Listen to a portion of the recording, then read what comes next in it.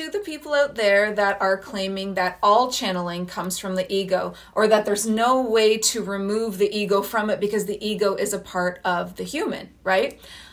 I would like to say to you, I think you're doing something wrong. Like, you're just not quite doing it right. Because when I am channeling, if my ego has an opinion about something that I'm saying, it's over to the side of what I'm bringing through. And when I'm channeling, I am speaking so fast.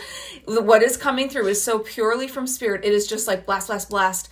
And all of my feelings and own opinions are over to the side. And I know this to be true because I have channeled things that I disagree with. Like, as Jenny the human, I'm channeling and saying things to people, and over here, this ego personality is cringing over what I am channeling. There have been so many times, you've seen it on YouTube, I've done it in readings, where I don't want to say that, I don't like this, I don't agree, like, oh my God, and I have to channel, and that is why I so specifically cite who I'm channeling. I will never say, oh, Spirit said this. You will never hear me say, oh, I'm bringing through a channel message from Spirit. Like, what is Spirit? Who? Archangel Metatron, Melchizedek, Haniel? Is it an angel? Is it a Pleiadian? Is it the Galactic Federation of Light? And even if it's a Galactic Federation of Light, who in that is it? Everyone has a name, and you should be able to see what they look like, what their name is, what they do, and why they're speaking to you. So specific.